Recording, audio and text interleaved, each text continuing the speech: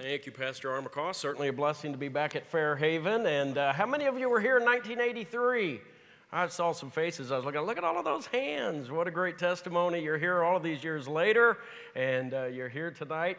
We were saying that on our way in as we were coming in. You know, some things around Northwest Indiana just never change. First trip I ever made up here was the summer of 1983 to come and visit the college on a Saturday. My mother and myself and my fiance at the time, Julie. And when we got off of when we got down here on 8094, you know what was happening? Road construction. And it's never stopped. That started in 1983. One of these days, they're going to get that finished. And so when we got close up here, I said something to my wife. I said, some things just never change, do they? I asked her sarcastically, I said, do you ever remember them doing road construction up here when we lived here? And she laughed kind of about that. But anyway, some things don't change. That would be a good change, right, if they got that all done and didn't have to do that anymore. But what a blessing it is that Fairhaven stands where it stood when I came here. We came here as students back in 1983. And then as testimony with so many hands that went up. And some of you didn't raise your hand, but I know you were here in 1983. But what a blessing that you are here all of these years later. You have your Bibles with you this evening. Certainly hope so. We're going to go to Genesis chapter number 25, except for Dr. and Mrs. Mitchell. They go to the book of Ruth. And somewhere along the way, I will work something. I'll try my best to work something in there for them, especially. I might forget later on, but Genesis 25 for all of the rest of us this evening. I wasn't quite certain with invitation. It's okay to move this down now after I'm starting. All right, get that out of my face. And there you go. Oh, yeah, this group out here is looking a whole lot better now with that out of the way. I'm probably not, but you are. Now I lost my train of thought where I was at. Yeah. That's what happens when you start aging, right? And before coming over, I had to put some liniment on my knee because I knew I had to come up the steps. And you know you're getting to be an old preacher when you have to, Eric, you know, get your knee loosened up to be able to get up the steps to preach.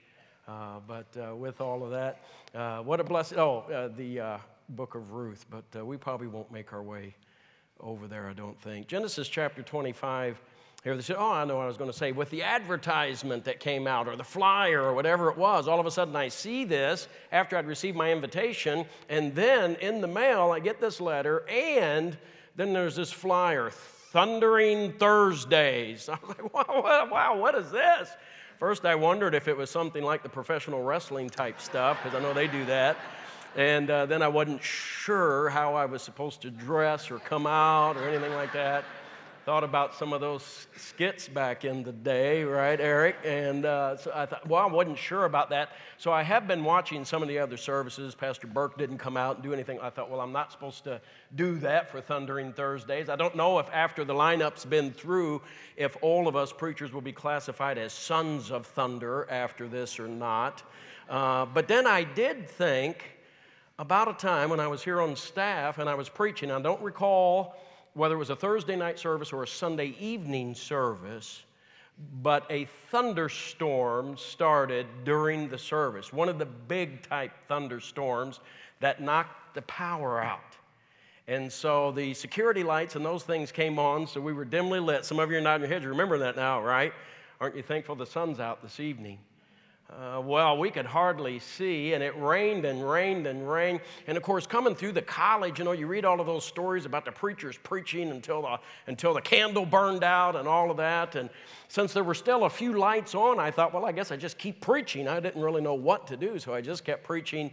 And then I started noticing people that were down here in the front were really paying attention to the altar area. And I didn't know if it was because they were so much under conviction. They were ready to get there, just wanted me to get the sermon over with.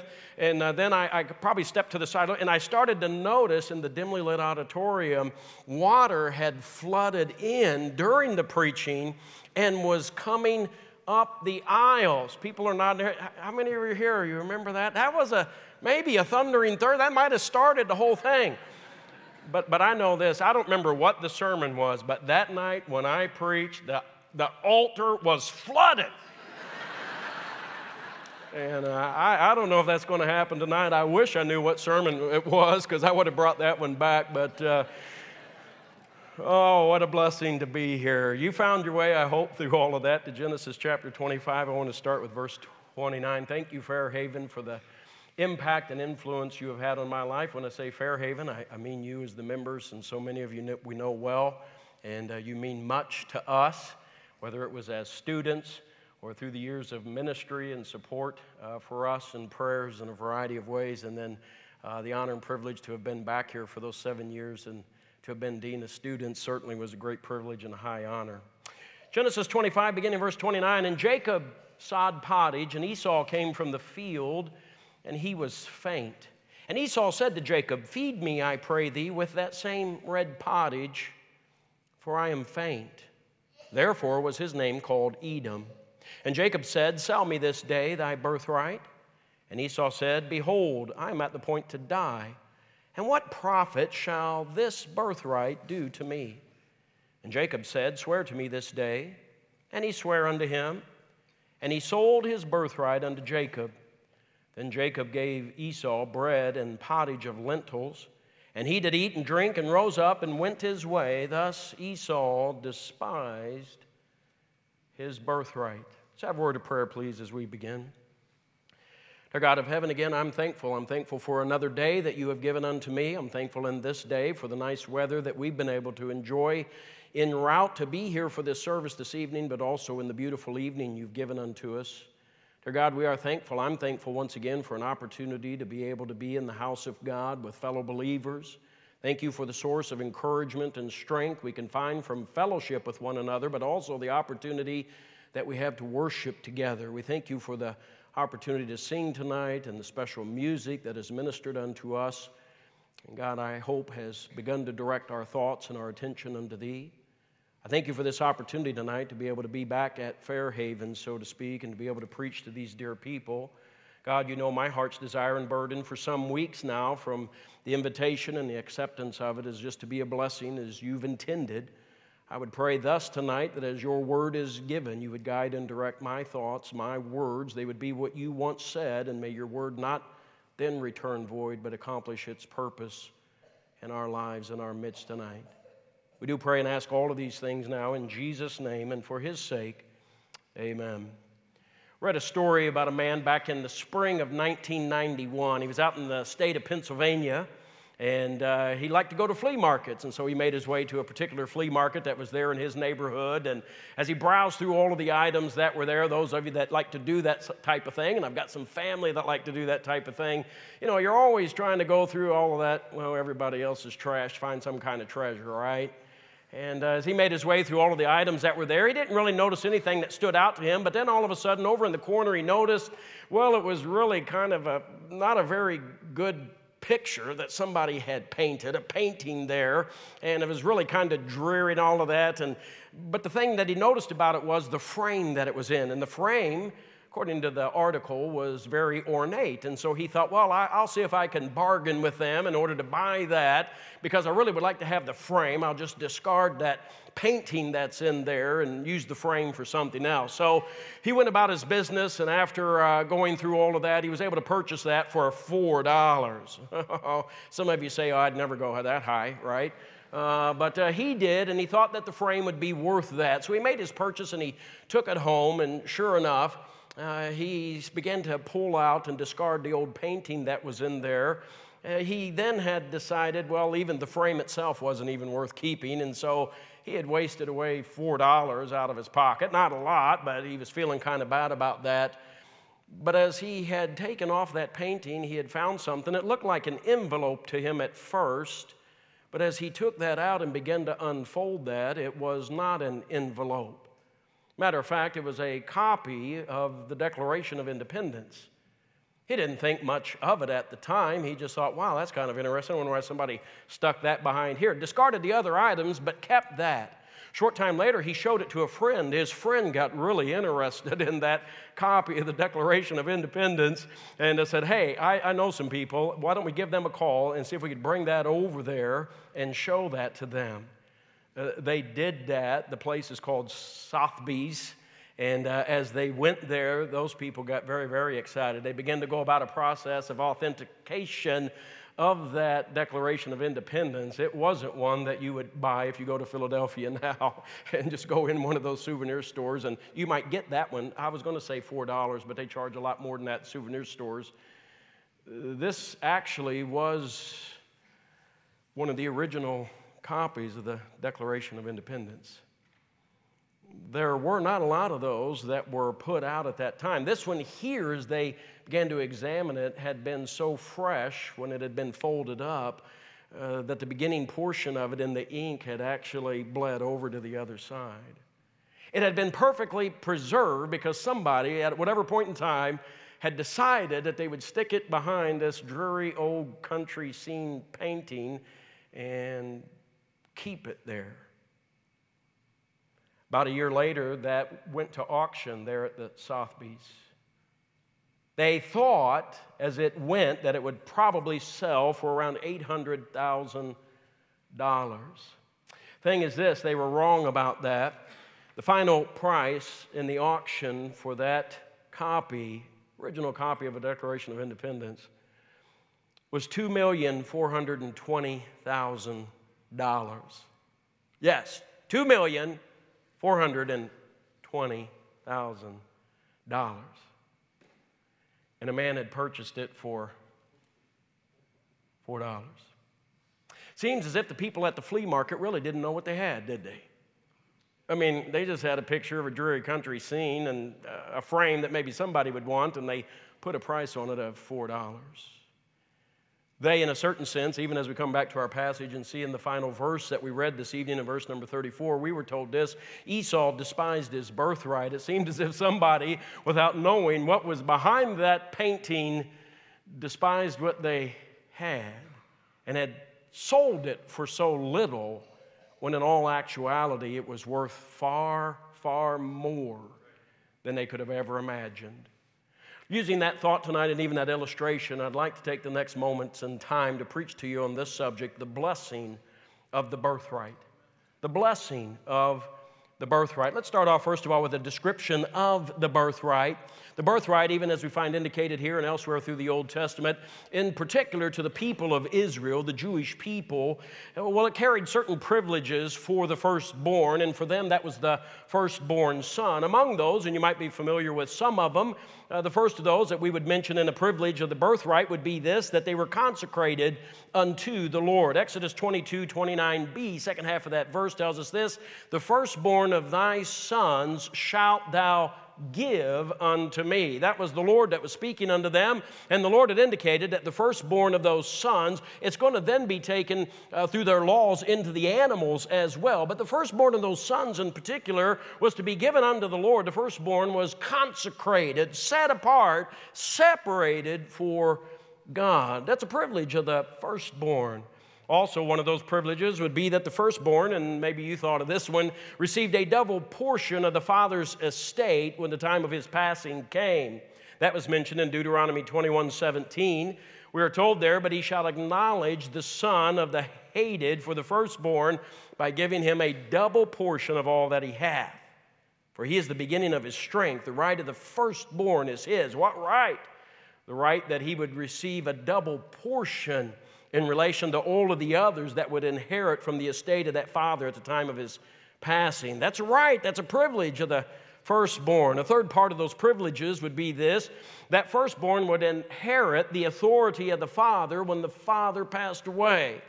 Now, that really was twofold. One aspect of that would be what I've labeled as a judicial authority over the family. He's going to be the one now that takes the headship in authority over the family. He's going to be the decision maker. Okay, it's not in the notes, but I can slip in the book of Ruth right there. Because when Elimelech died, and the authority passed down to Mahlon and then Chilion, and then there were no boys left, and Naomi decided to head back home. So there you go, Mitchells, there's your Ruth. This will not be a ruthless sermon tonight. The firstborn would inherit that judicial authority as the head of the home. He's the decision maker. He also, though, was going to be the spiritual, or should be the spiritual authority in the home as well, and an aspect of the priest of the home.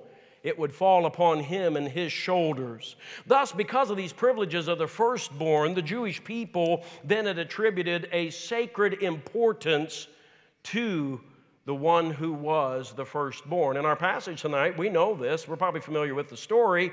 That's Esau and not Jacob as the children, the sons of Isaac. Let's also make mention here as we get started about the pictures or maybe the symbols or types of the firstborn. With the firstborn, and we put preeminence in this aspect, talking about the type or symbol, well, the person of the Lord Jesus Christ. Jesus is the firstborn. He's the only begotten Son of God, and thus the firstborn in type would represent the Lord Jesus Christ himself. It goes beyond that, though, for in Exodus 4:22, the Lord told, or God spoke unto Moses and said this, and thou shalt say unto Pharaoh, thus saith the Lord, Israel is my son, even my firstborn. We have another type, symbol in this, a picture of the firstborn in relation to the people of God, the children of Israel, the Jewish people. But it doesn't stop, it doesn't end there. There's another picture, type, or symbol concerning the firstborn, and that would be for the church. Hebrews chapter 12 and verse number 23, there it's written saying this, to the general assembly and church of the firstborn, which are written in heaven, and to God, the judge of all, and to the spirits of just men made perfect. Well, this idea of the firstborn carried forward in the types or symbols, the pictures of that, of Christ himself, of the nation of Israel, the people of God, and also for us then as the people of God, as believers today, there in Hebrews titled as the church of the firstborn. Well, how would that be true? Well, those in the church of the firstborn are those who have received, first of all, the gospel of the Lord Jesus Christ. I certainly hope that's you tonight. I know for myself, my personal testimony, I might share something of that in a moment, but I know that's true of me. We have been made a part, or we are made a part of the church of the firstborn when we receive the Lord Jesus Christ as our Savior. Those who have first received him, born again into the family of God. We also would find along with that these are those who would be called the first fruits in Christ. James speaks about that in James chapter 1 and verse number 8. He says it this way, of his own will begat he us with the word of truth, that we should be the kind of first fruits of all his creatures. The first fruits. Who's that? Well, that's that church of the firstborn. Who's that? That's those that James said out of his own will. Well, you're probably familiar with the verse found over in 2 Peter chapter 3 and verse number 9, right? There we are told that the Lord is not long suffering, or the Lord is not slack concerning his promise, as some men count slackness, but is long suffering toward us, not willing that any should perish, not willing that any should perish, but that all should come to repentance. My friend, if you're here tonight and you do not know the Lord Jesus Christ as your Savior, there's a great desire on behalf of God who sent his Son to suffer on Calvary's cross as the Lamb of God as a sacrifice for you and your sin.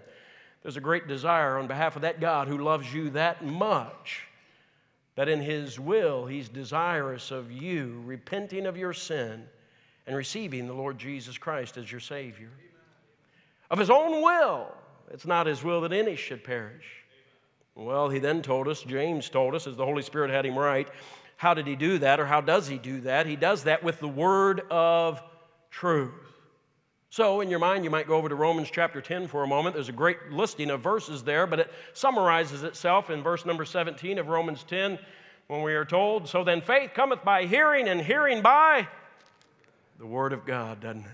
Of his own will, because it's not his will that any should perish, but that all should come to repentance.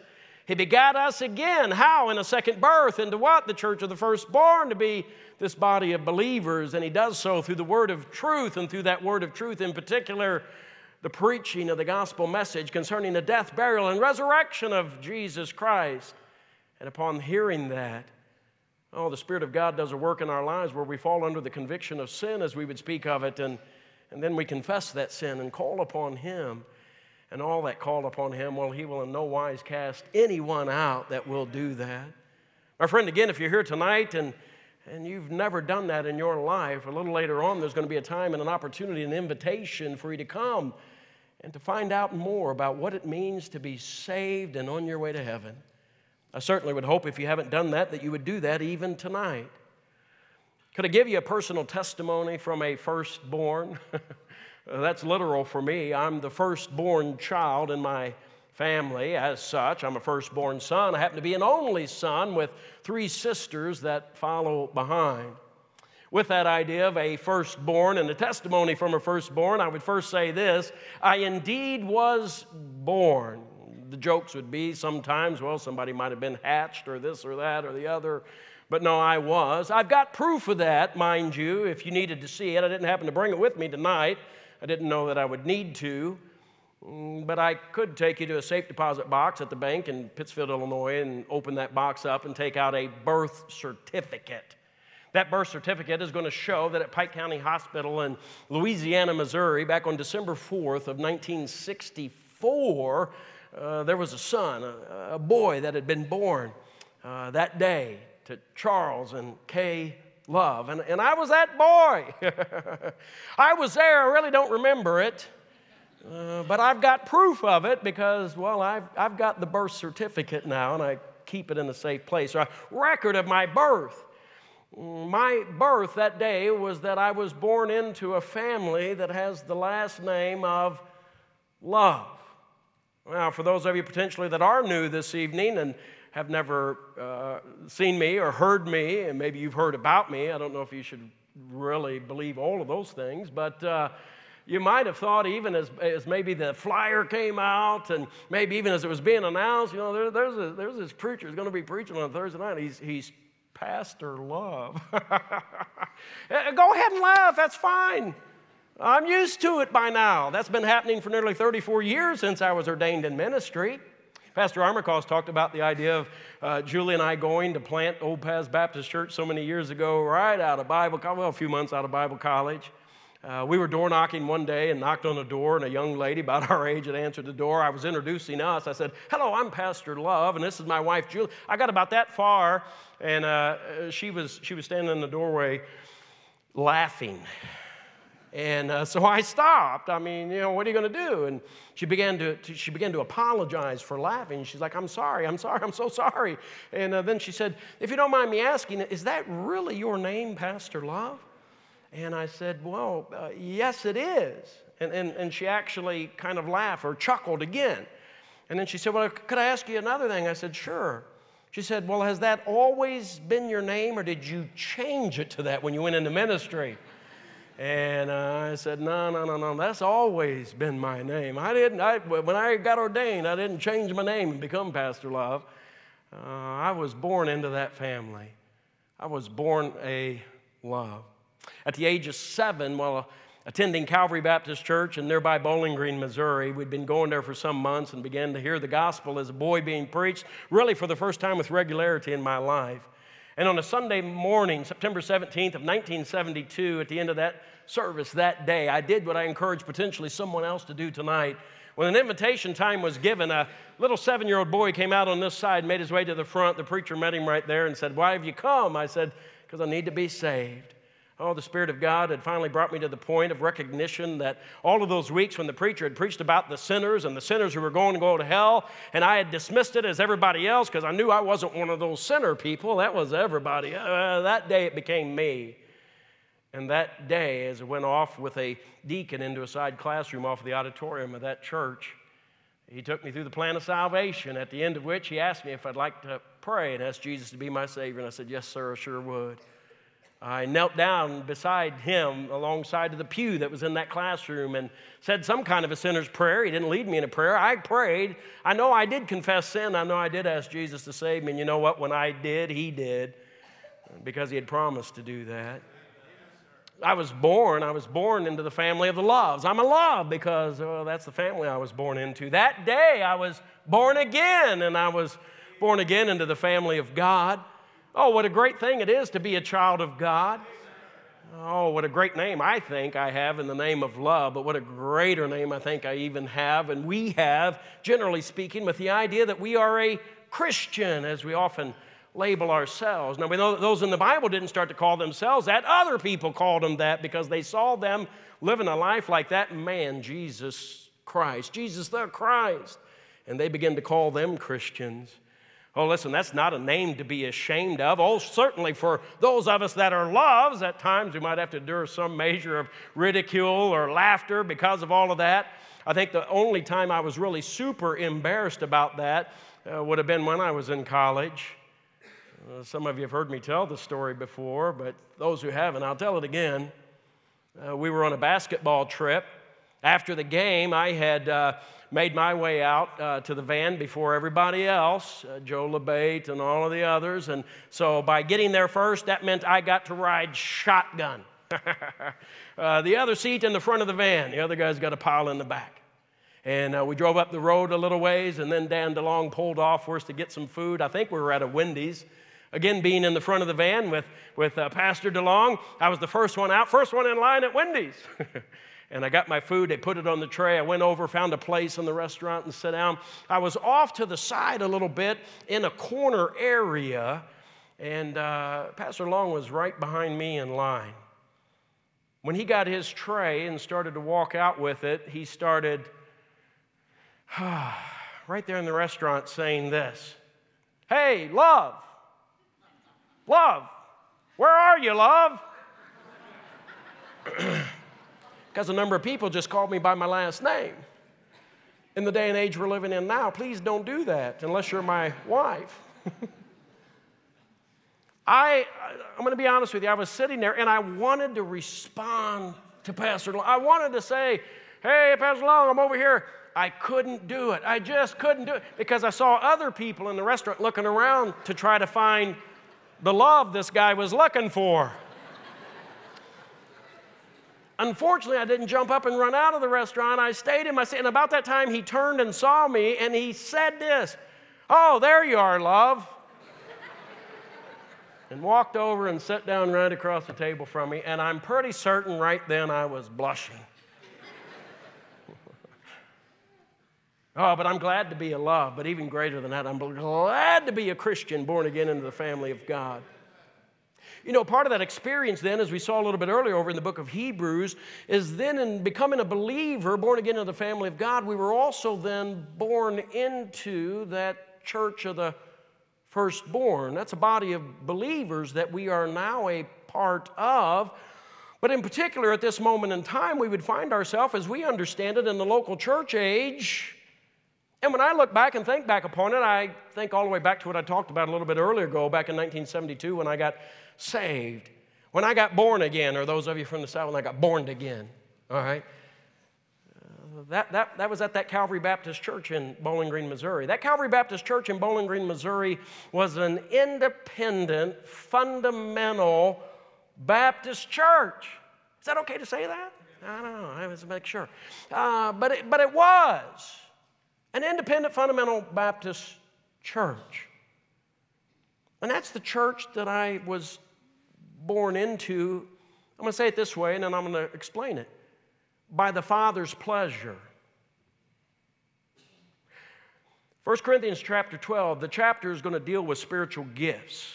But as you get down to verse number 18 in that chapter, we're going to find that the Bible tells us this, "But now hath God set the members, every one of them, in the body, as it hath pleased Him." As it hath pleased Him. You know, the general idea today for a lot of people is that the idea they go out shopping for a church. You know, I'm going to go visit this church. I'm going to go visit that church. For us now in Pittsfield, Illinois, people might come and visit us. Well, they're going to see what we offer as compared to what other churches in the community might have to offer. What kind of programs do you have for the kids? And what are you doing with this? And what are you doing with that? And it's kind of become like car shopping, I guess, is to go out church shopping and to just find out all of those things. But really, to be quite honest with you, there's nothing spiritual in doing it that way. The Bible's going to show us very clearly that God sets the members. He sets the members. And He sets them in a church. We're talking about the local New Testament church. And He sets them there as it pleaseth Him. So using that, and I think about all of this, and we're building to something here at some point in time, But I thought about that. I was born to love, and then I was born again and became a Christian. I was born into this church of the firstborn in the body of believers. But right now, and when I first got saved, God had me, as it pleased Him, to find His Son as my Savior in an independent, fundamental Baptist church. I think there's significance in that. I really do. I think if God wanted me to be something else, listen, there's other people that preach the gospel. Can we agree with that?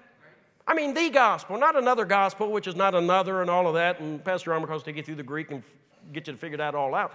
But I'm saying there's other people just like us and just like Fairhaven that preach the gospel. And people in those churches are saved just like we're saved. All right? Pastor Smith agrees with me. I don't know nobody else does, but we're not the only ones, right?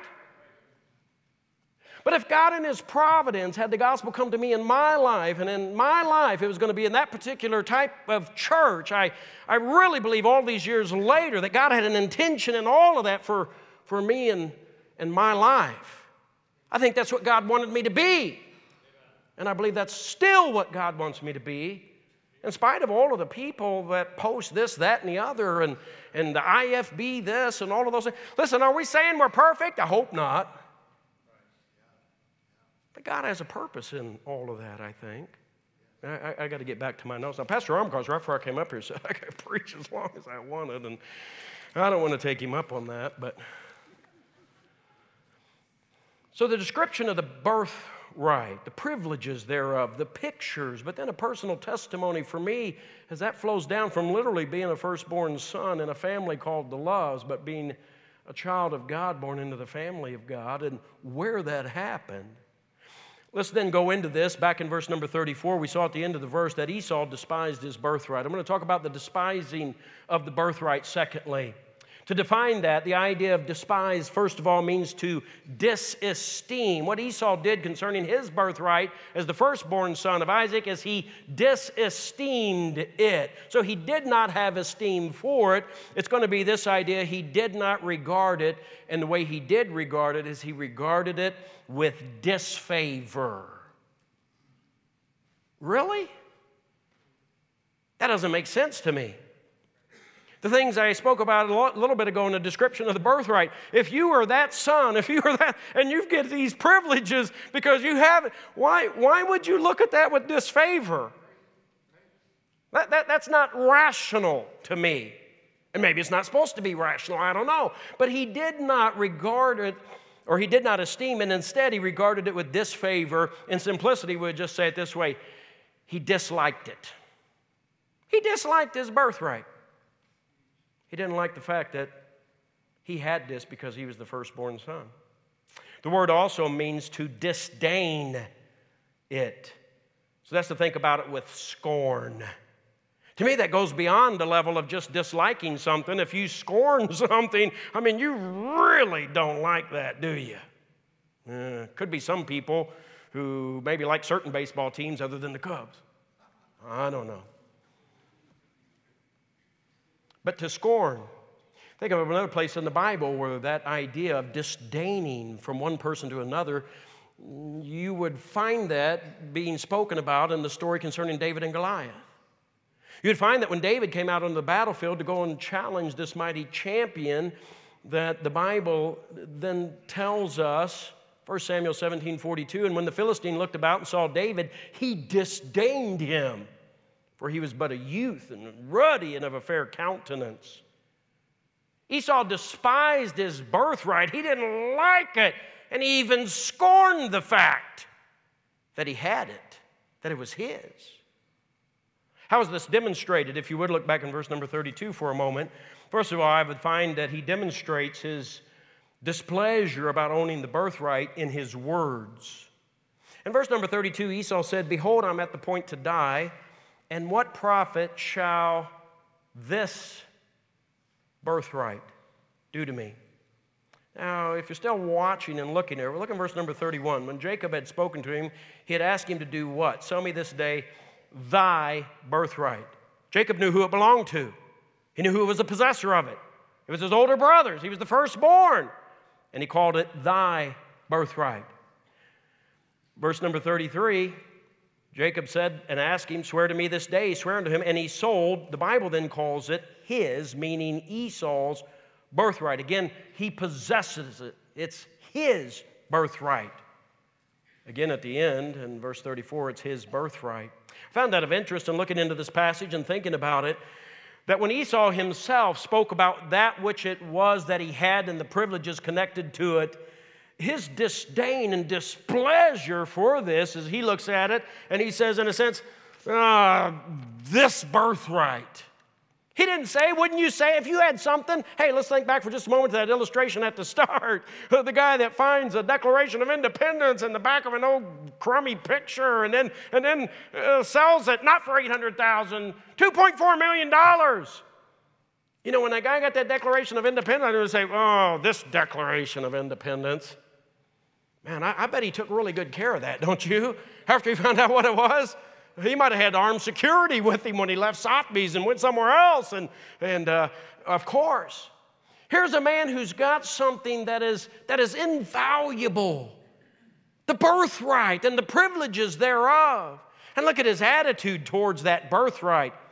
This birthright? It shows up in his words, doesn't it? But it didn't just show up in his words, it also showed up in his ways. Again, in verse number 34, then Jacob gave Esau bread and pottage of lentils, and he did eat and drink and rose up and went his way, the Bible says. He despised that birthright when he said, I'm not going to go God's way. God's the one who put me in this position. God's the one who gave me these privileges. But you know what? That doesn't mean anything to me anymore. I'll sell this off, I'll give it up, and I'm going to go my way. He despised the birthright. But let's continue in his ways. If you need to, I need to, turn a page. Chapter number 26 and verses 34 and 35.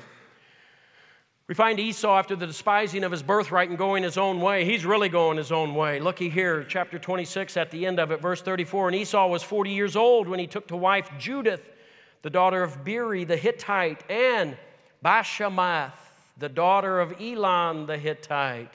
Hold on a second. There's a whole lot of problems right there in that verse, isn't there? I'm not in Utah anymore, but, you know, no matter where you're at, polygamy's always been wrong. And he didn't go out and marry just one wife. He went out and married two wives. Why? Because he's going his way. Not did he just marry two wives. Notice where the wives came from. He didn't go out and find some good Jewish girls like he's supposed to and marry one of them. No! Goes out and marries two, not one, but two from the Hittite people instead. He's going his way. Look at the last verse of that chapter and see this next result, which were a grief of mind unto Isaac and to Rebekah. Can I ask you a question tonight? Who were Isaac and Rebekah in relation to Esau? His parents. The man's 40 years old. I think we would probably say he's an adult, right? He's on into his life. He's going his way. He's doing his thing. He's marrying. Hopefully he's got a job and he's doing. But even at the age of 40, when he's doing those things, the Holy Spirit of God said it was a grief to the minds of his parents. This man despising his birthright caused discouragement to mom and dad. I don't think adult children necessarily have to obey their parents when they go into adult life. I know that's a major of discussion, and dorm theologians can debate it over there at night before they go to bed with popcorn. But I do know the Ten Commandments still tell us that they are to honor their father and their mother. Esau, what are you doing? You had a birthright. You had all the privileges. And on one day you came in and you just took this birthright and you sold it off. And now you're going your way. And oh, it only affects you, right? It doesn't bother anybody else. Nobody else gets hurt by this. Oh, yeah, they do. What about mom and dad? What does it do to them? His despising of his birthright and his disesteem and disdain for it is revealed in his words and his ways. He despised the birthright, became a discouragement to his parents. Can I take you one more chapter in that thought? Chapter 27 and verse number 41. Genesis 27:41 tells us, and Esau hated Jacob. I'm going to stop there just again. Some of you are finding that. I asked a moment ago who Isaac and Rebekah were in relation to Esau. You told me that they were his parents, his mother and father. Who is Jacob in relation to Esau? His brother.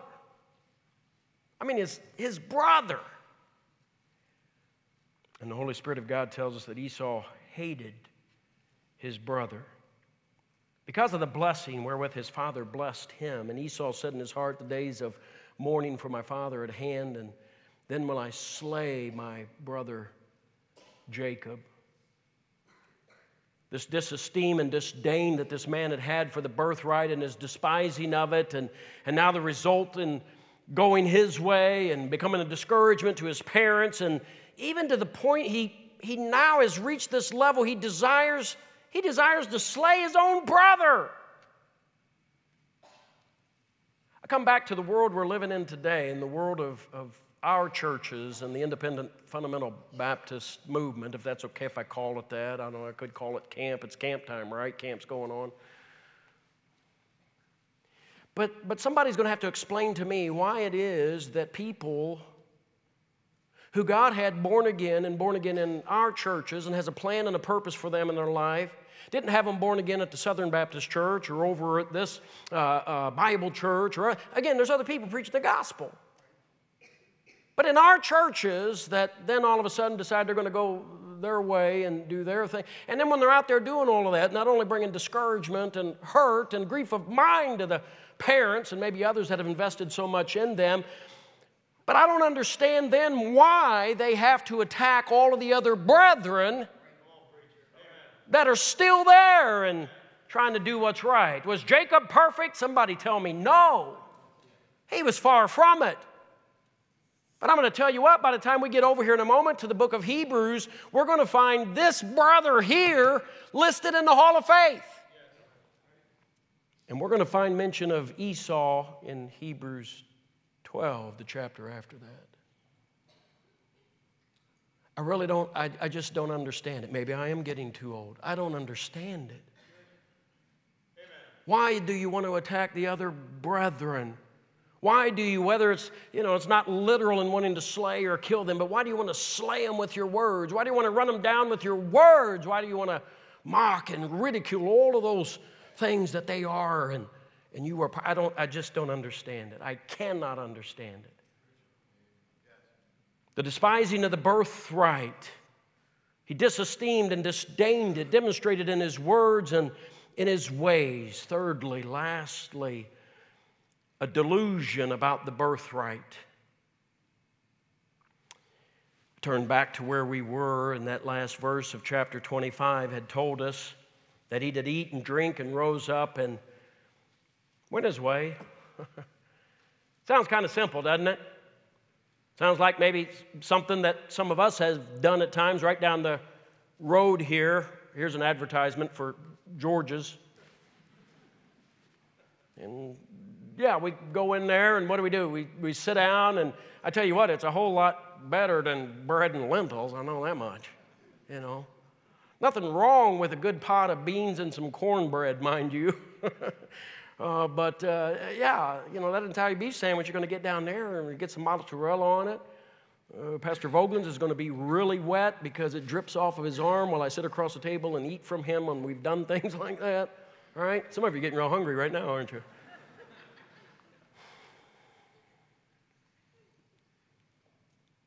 But he went, he sat down, he ate it, had his drink, and then he got up and he just went his way. There's a delusion here, at least in the mind, I think, of this man Esau, that nothing of consequence had just happened. Big deal. So what? I don't have I don't have this birthright anymore. Younger brother's got it now, but that's no big deal. So had nothing of consequence really happened? Might have seemed like it to Esau, but the writer in Proverbs, the Holy Spirit, and human writer he used, said this in Proverbs 16:25. There is a way which seemeth right unto a man, but the end thereof are the ways of death. Might have seemed right at the moment. This is a good thing to do. I'm really hungry. And he's got some soup going over there. And hey, who cares about this birthright? Years ago in our church down in Jefferson City, some of our initial converts that we had, a family of 3, had come in. They'd gotten saved, baptized, they'd gotten involved. They were in our ministries. The husband, was even our first bus driver, actually, that we had in the church when we started the bus ministry. Along the course of the way, some things had happened in their family, and they were on the outskirts, and Mrs. Love and I were spending a great deal of time with them, trying to help and counsel. And then at a certain point, they just rose up and walked away and went their own way. And man, that was heartbreaking. Whew. It really hurt. After a while, and some of the responses we had had from them, even my dear sweet wife had one time made a comment to the effect that she said, I feel as if we ought to go to their house and apologize for preaching Christ to them and seeing them get saved. Seems like in their mind we've ruined their lives because they became Christians. And it certainly seemed like that. Time went along and things happened to that family, unfortunately. I mean, bad things happened.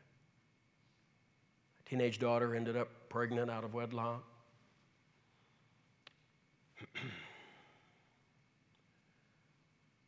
The dad ended up in prison over in Potosi, Missouri, Brother Archie.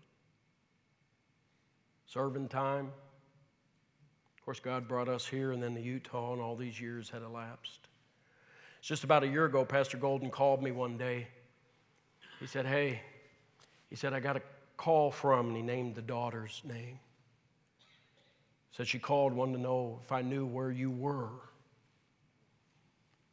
Said her dad he'd gotten out of prison, but he was very, very ill and was literally by the doctors only given a couple of weeks left to live.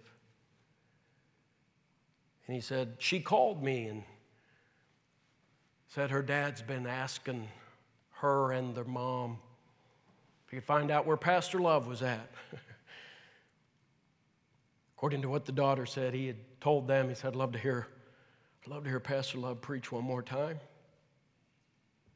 I'd love to hear him preach one more time. Pastor Golden told her where I was, and of course, due to COVID, I was out there on the internet. Because pre-COVID, I wasn't broadcasting anything. All right. No, not me. Clint Ammon, before we both ended up leaving Utah, he had jokingly said, some pastors got dragged into streaming services. He said, I won't say kicking and screaming, and then he looked at me. He said, but they did get dragged into it. That was me. I wouldn't get. Due to COVID, we're streaming services. Pastor Golden told her, you can go to this Facebook page for Anchor Baptist Church and put that on, and your dad can hear Pastor Love preach. He passed away a couple weeks later, and the daughter got back in touch with Pastor Golden. Said, my dad's been laying there on his deathbed and listening to all those sermons Pastor Love's been preaching. And they're broadcasting on Facebook Live or now on our webpage. But when he called and told me that, my mind went back to some people that we saw get saved and were going great for God, and God had a plan for them in their life. And I mean, it was exciting. They were involved in the ministries. The daughter, as a teenager, was involved. She was going to the Christian school that was there in town, and she'd gone off to camp and got the camper of the week for the girls.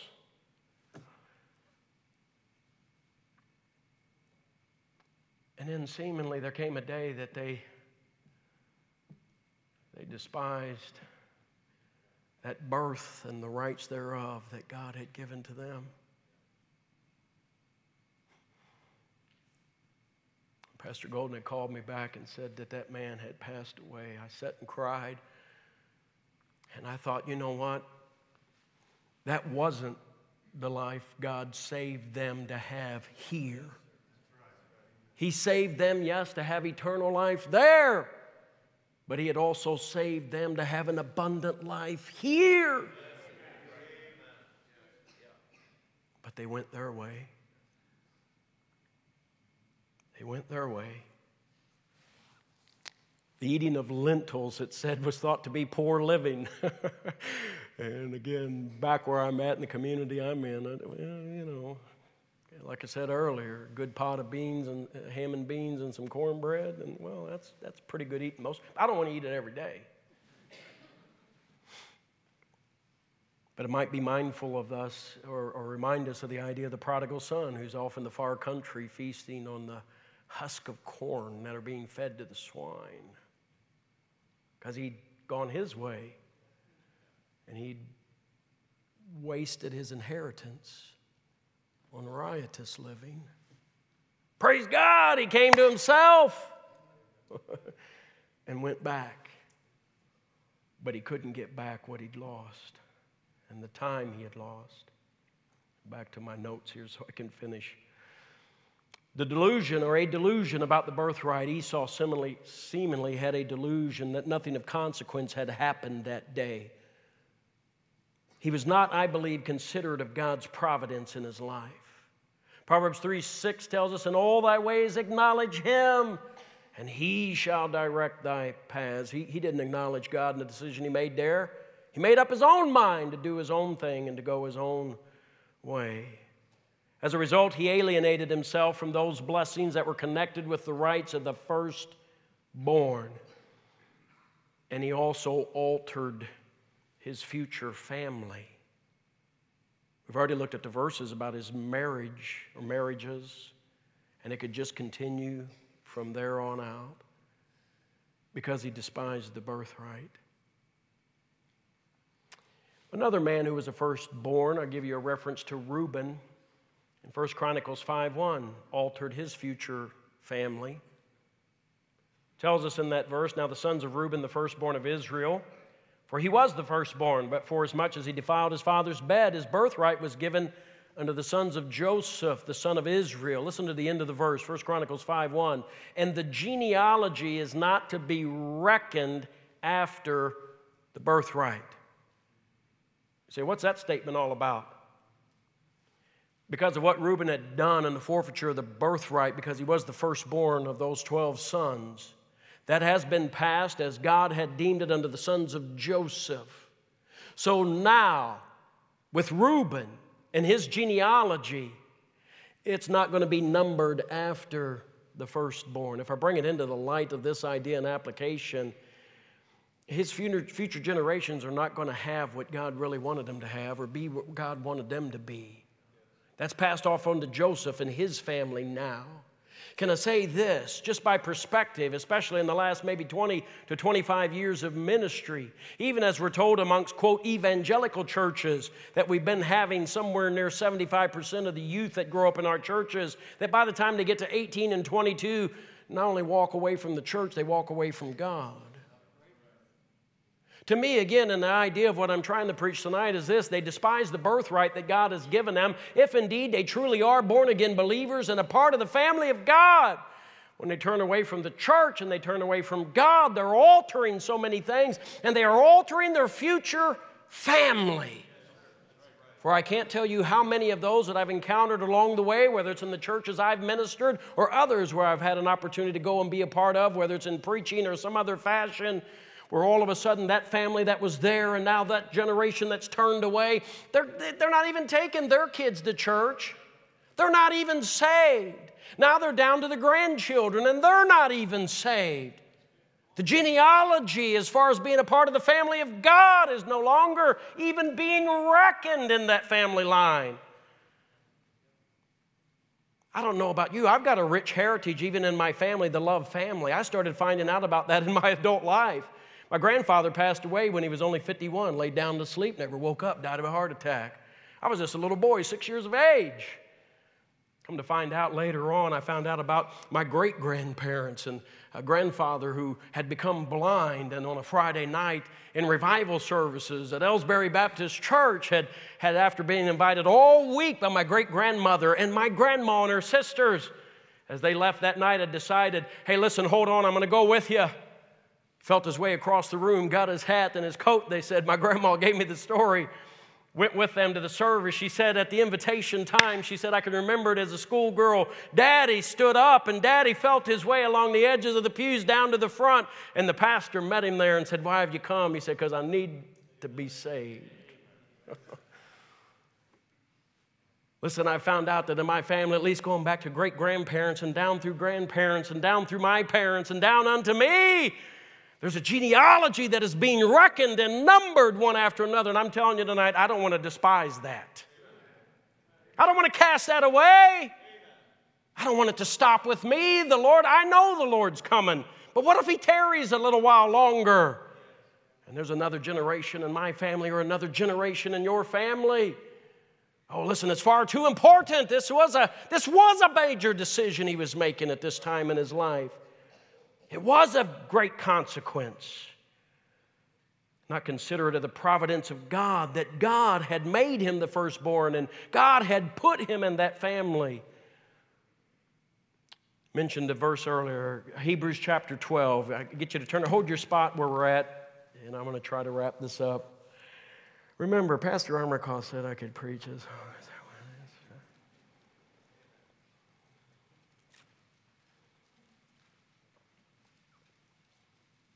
The delusions about the birthright, at least seemingly in the mind of Esau, that nothing of consequence happened that day. Not considerate of God's providence. And look at this in Hebrews chapter 12, verses 16 and 17. Hebrews 12, 16, lest there be any fornicator or profane person as whom? Esau, who for one morsel of meat sold his birthright. For you know how that afterward, when he would have inherited the blessing, he was rejected. For he found no place of repentance, though he sought it carefully with tears. It's a heavy statement, isn't it? The delusion that Esau had that day about the decision he was making concerning his birthright was this: that he didn't know that afterwards and somewhere down the road somewhere he was going to want to reverse his decision. He was wanting the button, the do-over. He was looking for the time machine to get in and go back and do that all over again. But we can't do that. And neither could he. Neither could he. He was never able to reverse this decision. Child of God tonight, and if I could place an emphasis, young people of Fairhaven Baptist Church and the families of this church, don't despise the birthright. May not seem like a big deal now, but afterward, there will be a day. There will be tears. Think of Pastor Jerry Ross's booklet on Stay in the Castle. That young lady in that story. She couldn't go back, could she? What's done is done. Can't reclaim that time. You can't, when you sacrifice the birthright, get back the blessings and privileges connected to it when you sold it off. Now, God in His grace and mercy, mind you, He's long-suffering and loving, but we don't get back what we gave up. Why did he make this decision? Think about that? I thought about that. Genesis, I told you you could hold a spot there. Genesis had told us what? What was his problem when he came in from the field? Verse 29, he was faint. Verse 30 he even said it. I am faint. What led to him making this decision? He was faint. What does that mean? Well, faint in the Bible is going to mean, here in this particular instance, he's going to be exhausted or fatigued. He was just tired. You ever get tired? Some of you look like that right now. Yeah, we do, don't we? And you know what? The Bible even tells us in Isaiah 40, and even the youths shall faint and grow weary, even young people. That happens. He was faint, exhausted, fatigued.